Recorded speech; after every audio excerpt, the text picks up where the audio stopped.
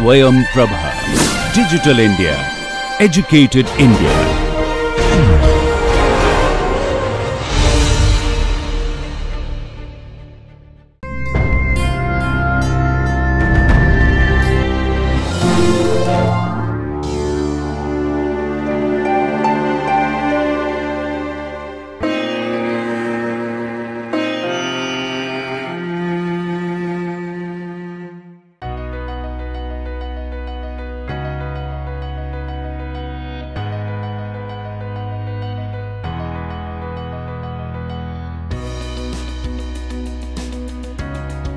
Welcome to the next module in the paper related to Organic Chemistry 2. In this module, we will be studying about reactions of alkyl halide. In the lecture 2, we will be studying about nucleophilic substitution reactions part 2. I am Dr. Balaji, currently working as Associate Professor in the School of Biotechnology at Jawaharlal Nehru University. This project is sponsored by DTH Swayam Prabha, MHRD, New Delhi. The topics that we will be studying in this particular session include factors that affect SN2 reactions, the effect of the nucleophile, and the effect of the leaving group. So these are all the topics which we will be covering in this particular session. Now, let us look at various factors that affect the SN2 reactions. We have three major components. One is the nucleophile, another one is the leaving group, another one is the substrate. The leaving group is actually present in the substrate. Here, when we talk about substrate, it is basically the steric effect under the neighboring groups we are talking about, because substrate also has the leaving group, but the leaving group ability is very, very crucial for the reaction to occur. So we are studying about this separately. And of course, nucleophile is a separate entity, so we have to look at what are all the different factors that affect the nucleophile. So remember, the stability and the reactivity are generally inversely related to each other. In the case of nucleophile, we will be studying about what is the charge, what is the basicity, and what type of solvents actually favor the nucleophilic substitution reactions, and what is the polarizability of the nucleophile, and what are the different natures of the nucleophile. And in the case of leaving group, the most important one we will be studying about is the electronegativity.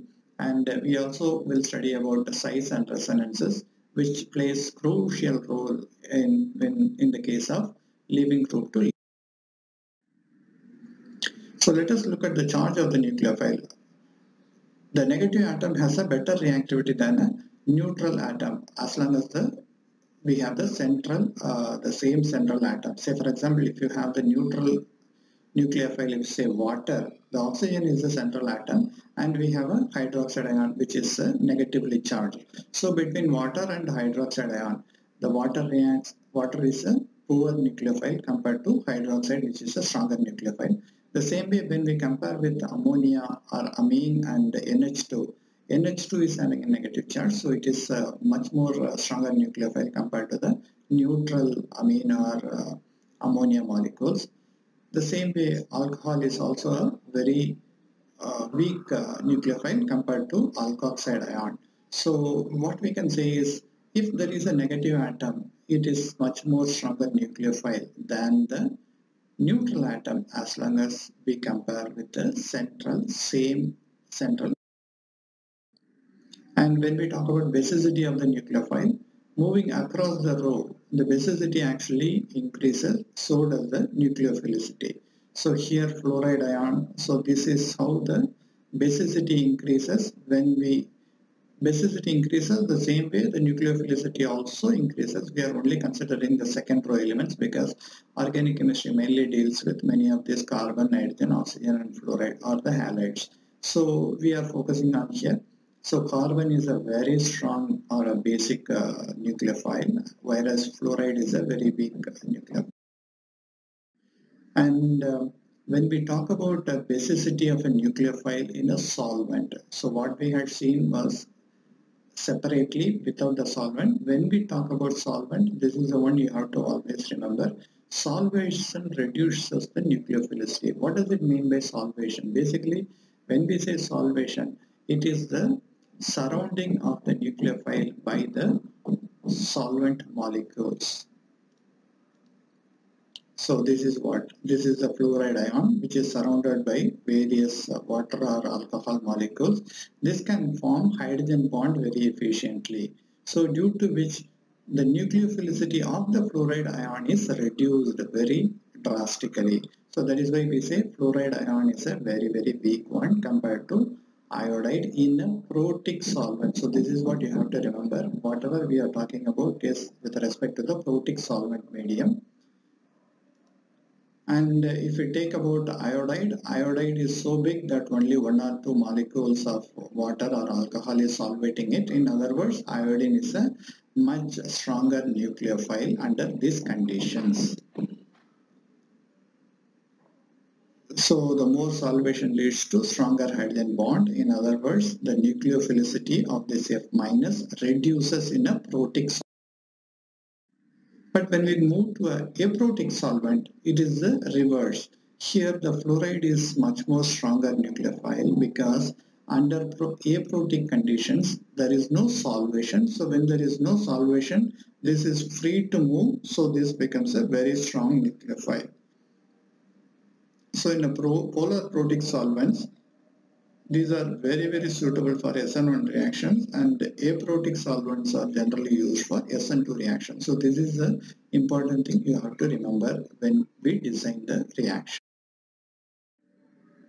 And when we talk about the polarizability of the nucleophile, large and soft nucleophile, say for example big size of iodine reacts very fast because it is easily polarizable, because the distortion of electron cloud is very important for the nucleophilic substitution to occur, and in this particular case the energy maximum of the transition state is very low, so the reaction occurs very. And if you go to the other side, that is a small and harder nucleophile reacts slower because they are not easily polarized, because according to HSAB principle also we can explain the same. The energy maximum in the transition state is very high for the small and hard nucleophiles, so they react slow. And due to the polarizable nature, the good nucleophiles are also good leaving groups because the polarization helps to stabilize the negative charge. So this is one of the reason the negative nucleophiles are very.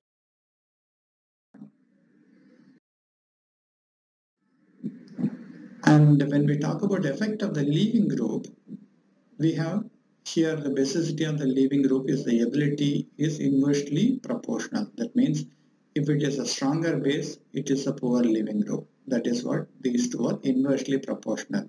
So let us take the second row elements, ammonia and water. So ammonia is basic compared to water. So the basicity is very high here, due to which this is a poor leaving group compared to water molecule. So the increasing leaving group ability is falling this side. So water is a better leaving group, whereas ammonia is more basic. When we talk about the same thing across the column, that is fluoride, halides, fluorides, chlorides, bromides and iodide, the weak base is the best leaving group. In other words, iodide is the best leaving group because this is a weak base. And these things you have to remember very carefully, because there are certain groups which do not undergo substitution very easily. One is a fluoride, hydroxide, that is alcohols, ammonia are the primary amines, alkanes, RH and RR. These do not undergo substitution very easily because we have a very poor leaving group, that is F minus, OH minus or NH2 minus. These are all the very poor leaving groups, so they do not, the top compounds do not undergo substitution that easily. Whereas these compounds undergo substitution very easily because the respective leaving groups are chlorides, bromides or iodides. So these are very easily leaving groups. So these compounds undergo substitutions more effectively. We can also study about the effect of leaving group based on their basicity levels. So the weakest bases are the most stable as anions, and hence they are the best leaving group. So here we have a couple of examples which reiterate the same. Iodide I minus is the weakest base with pKa of -10, and it is the best leaving group If we go to the other end of the spectrum, we have NH2 minus, which is the most strong base. So that is a very poor leaving group. Between OH minus and NH2 minus, we have the NH2 minus is the most strong base, being the poor leaving group. We have other halides which are having better leaving group ability, and water, acetate anion, ammonia are all moderate leaving groups. So this way, based on the basicity, we can say what is the best leaving group. So let us look at the effect of the leaving group. As we had seen earlier, the electronegativity increases, the ability of the leaving group to leave also increases. So CH3 minus is the worst leaving group compared to F minus, which is the best leaving group. Similarly, as the size increases, the ability of the leaving group to leave also increases. So from F minus, see, if you look at here, I say the F minus is the best one. This is with respect to CH3 minus, F minus is the best leaving group, but not necessarily F minus is the best leaving group compared to I minus. So when we talk about 2 or 3 groups, we are actually talking about the relative ability with respect to something. So we cannot always say OH minus is a poor leaving group or OH minus is a good leaving group, because these are not absolute terms. These are only relative terms.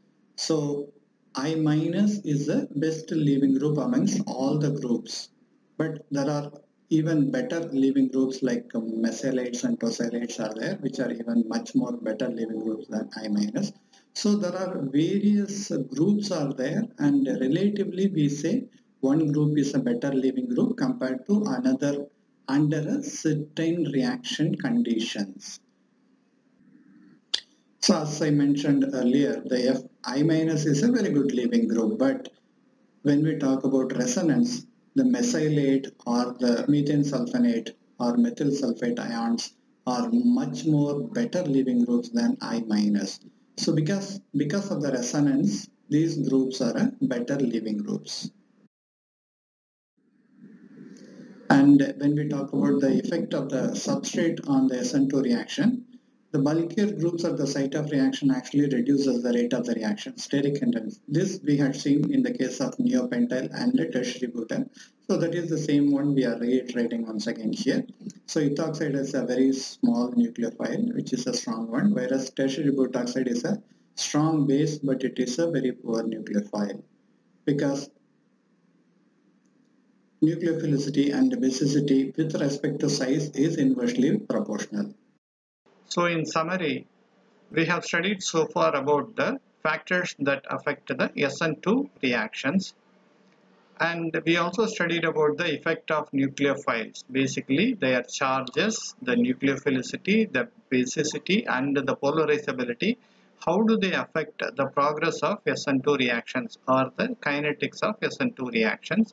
We also studied about the effect of leaving group, its basicity, the electronegativity, resonance and size. How does it affect the SN2 reactions? That also we have studied. With this, we conclude this session.